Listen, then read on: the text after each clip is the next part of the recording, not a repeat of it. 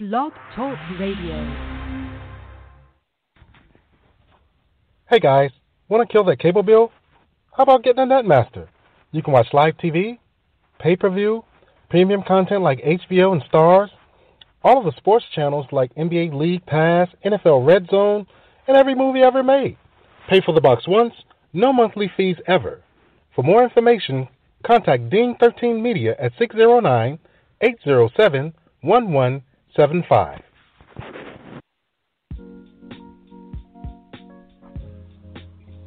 Ladies and gentlemen, good evening, and welcome to the Voice of the People. It's Monday, April 9th, 2018. We're trying to dodge the snow, get rid of the cold weather, but right now it's hot right here at the Voice of the People. And I'm in the studio with Mark Lee. Mark, tell me what's good in your neck of the woods, man.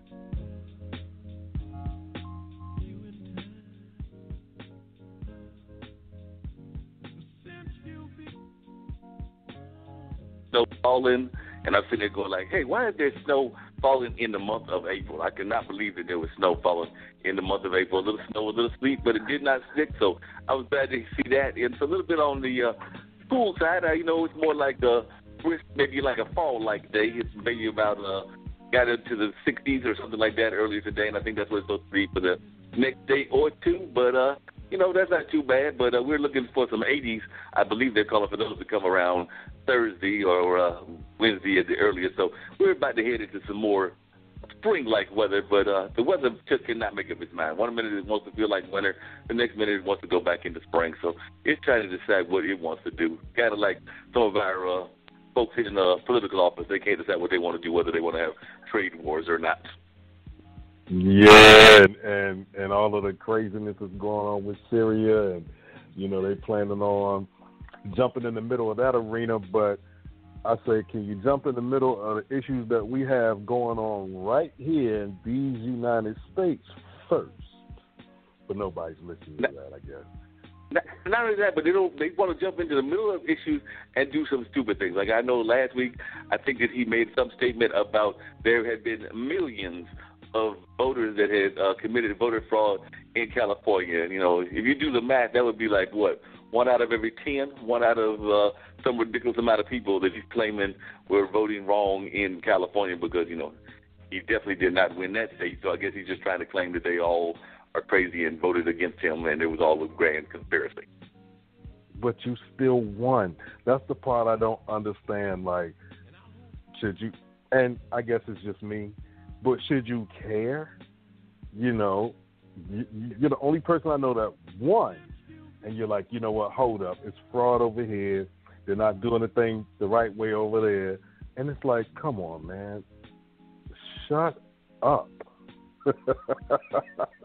I agree. But, the weekend was very good for me this weekend. We had some very good entertainment here in Durham. On Friday night, Marcus Anderson used to play with Prince, and before Prince passed away, and he's played with a lot of other great musicians, and he has some music that he's put out of his own as well. He's living up in the D.C. area, but he came and gave a concert, not a fully packed house in our home of the Haytide, but it was a good show, and he definitely had the place rocking, and people were dancing in the aisles and doing all of that. So I did talk to him, and he did say that he would be glad to be on our show. So we're going to have Marcus call us in the upcoming edition of the Voice of the People, because I was telling him about what we had going on.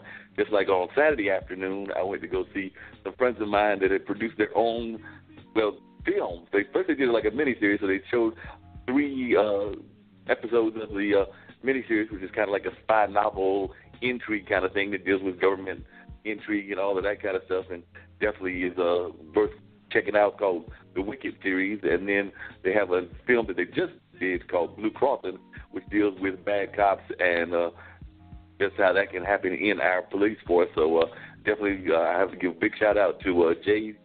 Darrell White, Nick, I believe his last name is Nick Dalmasy, if I remember correctly, and my good friend Ayanna Johnson. Those are the 3 producers of this film, and I know I talked to Ayanna about being on the show. I think I talked to Jay Darrell, so hopefully they will be making an appearance as well, because, Ayanna's done a whole lot of great things. She's also done some stuff through her church as a missionary, so she's gone to Africa and done some missionary work, and then she's definitely been in both the acting and the modeling field. She was one of our Kiki Shepherds when we were doing the Road to the Apollo, which will be starting again in another month or two, me and Captain Newborn and that crew. So it was good seeing her and seeing that she's doing some real positive things. And like I said, we're looking forward to having her on the show as well. Just got to try to lock her schedule down and try to see when we can get her on. But the film show was in Raleigh at a movie theater called Mission Valley, a regular movie house, and they had a nice crowd, good audience reaction. You know, people were definitely enjoying themselves and definitely were giving a lot of shout-outs on Facebook and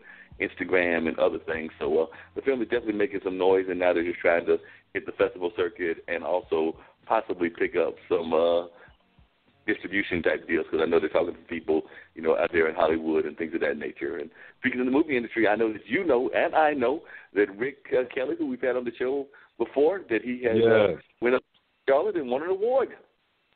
Yes, congratulations to Ricky Kelly for winning Best Documentary at the Charlotte Black Film Festival for Black Beach, White Beach. And for those who've been following us for quite some time, he spoke about that documentary, and he was in the process of making it when we spoke with him, but now it's out, is one for this, and now hopefully it goes further than just there, you know. So look out for it. Black Beach, White Beach is the name of it, by Mr. Ricky Kelly, and we salute you here at the Voice of the People for the marvelous job that you have done with that documentary. So, you know.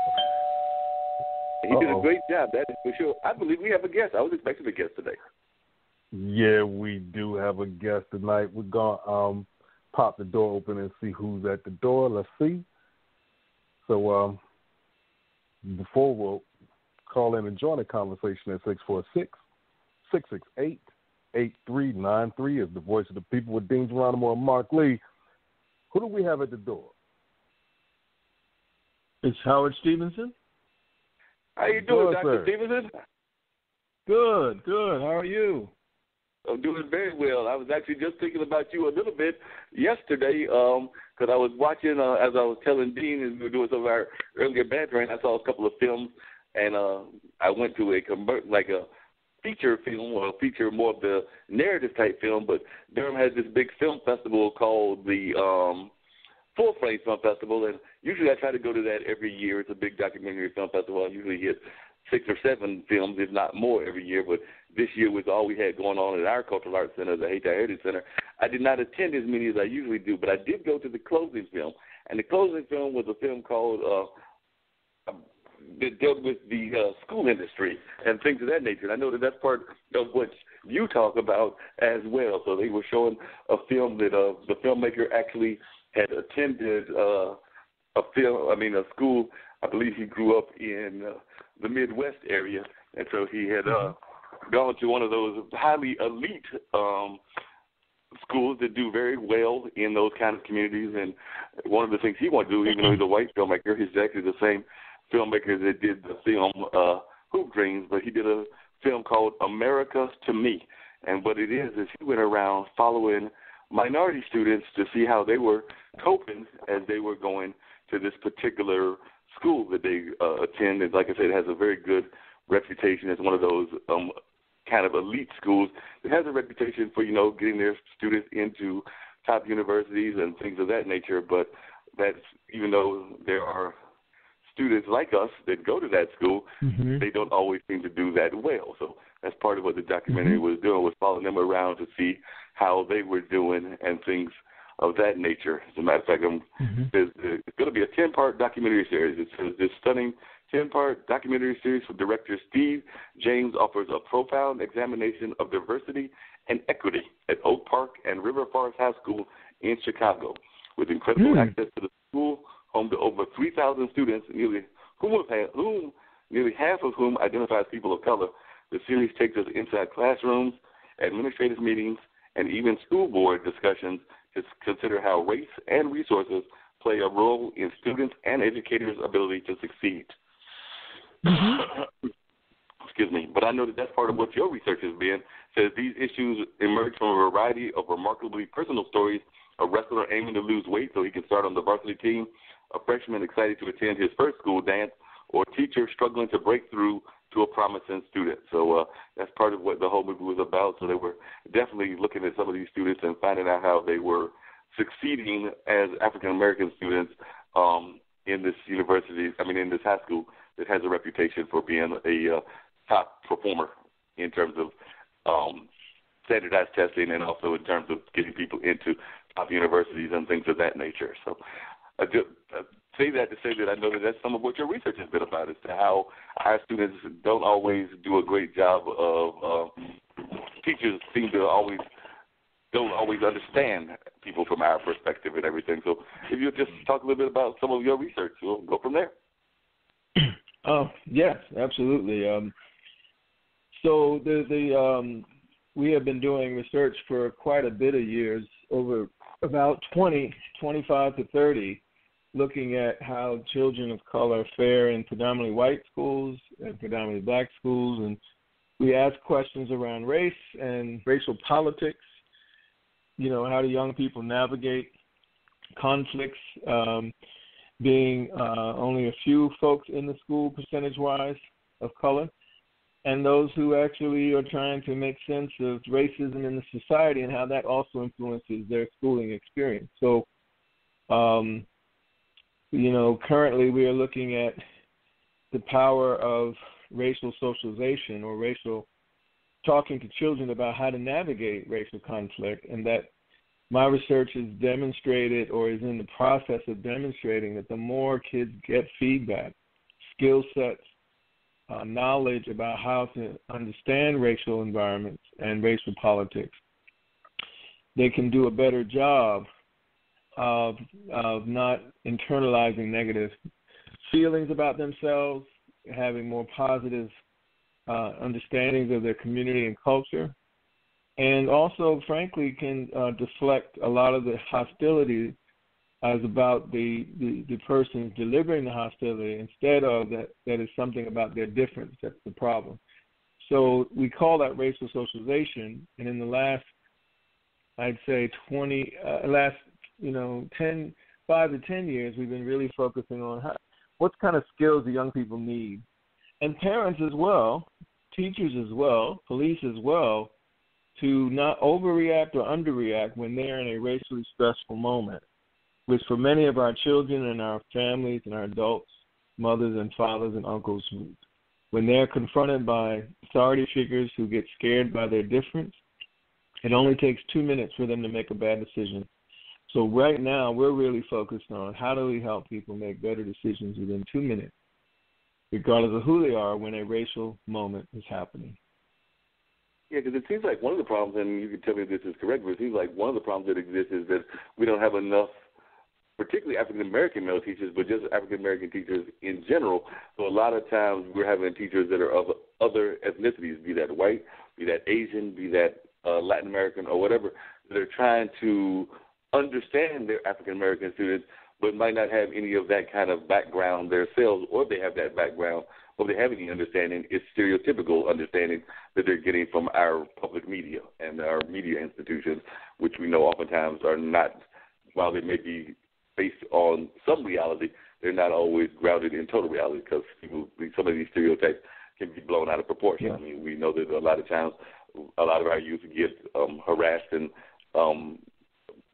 teased a lot because of the styles of clothes that they want to wear, and they may not understand that some of that comes out of the prison system and things of that nature, but it's become like a fad or something that's out there, or maybe something like Panther, that they decided they want to wear those kind of clothes, and some of their teachers may not understand where that's coming from. So I was wondering how some of the things that you've done through your research to help some of the teachers understand ways to cope with these kind of situations. Yes, and partly, I think, when you look at why this is important, there's a lot of research on when these moments happen. Racial microaggressions occur when somebody dismisses youth of color, black youth, male or female. Sometimes they might swallow the Kool-Aid or internalize the negativity that others might throw on them. The issues in schools and the quality of relations with teachers suggest that black students do not feel as safe or as close to their teachers. And teacher-student relationships are a big issue in achievement, in academic achievement, believing that your teacher's